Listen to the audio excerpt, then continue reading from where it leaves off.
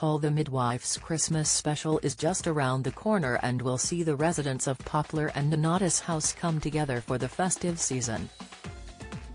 Season 12 of the BBC One drama will follow shortly and is set to look at the devastating effects the Enoch Powell speech and protests have on the community, and could even put a strain on Lucille Robinson, played by Leonie Elliott, and Cyril Robinson, Zephyrin Tate, marriage.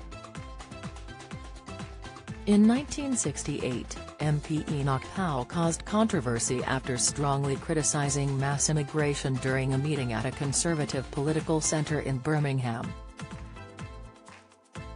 The statement saw the politician dismissed from the shadow cabinet and had a major influence on society across the nation. Writer Heidi Thomas admitted that the heartwarming series is set to tackle the late politician's speech, Rivers of Blood, in the upcoming series. The racial prejudice storyline will have a direct impact on Cyril and Lucille, who both came to Britain from the Caribbean to work. When giving an insight into what viewers can expect to see from Lucille and Cyril and how the speech impacts them, Cyril actor Zephyrin Tate teased some jeopardy for the pair. He told Express.co.uk and other press, "It kind of puts their relationship in jeopardy, it puts them in a situation where they discuss the reality of it. Because Cyril is like everyone is fine, everyone likes us and accepts us, but he is not the one on the front line of the NHS, Lucille is. It reminded me of when I was living in the Netherlands when the right wing was on the rise and there was a lot of hostility towards Moroccans especially. That narrative swept throughout the Netherlands and you saw the rise of the right wing and it was quite scary."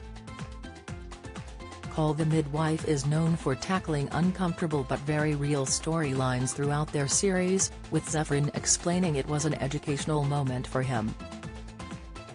He continued, "It was an education, really, more than it being depressing.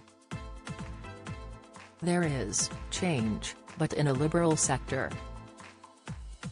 So I feel like there has always been an inclusion of wherever you are from, but I do think a lot has changed now." Prince Harry sparks uproar as Netflix fans spot dig at Kate Middleton. "It is kind of hard to make a comment on it because I am succeeding and I know a lot of people have succeeded despite their background." Co-star Jenny Agutter, who plays Sister Julienne in the drama, added, "Lack of perception, but you can also bring it to modern day. With immigration, when you are in an economy where you are frightened for your own life, which is what happens in that, Enoch Powell just grabs that moment and people turn. They hear a loud voice and the blame goes there, and we are going to hear the same thing today with immigrants coming in and people's own fears." Other stories which are set to be explored throughout the latest series look at the struggles of same-sex relationships, schizophrenia and the introduction of vasectomies and Windows.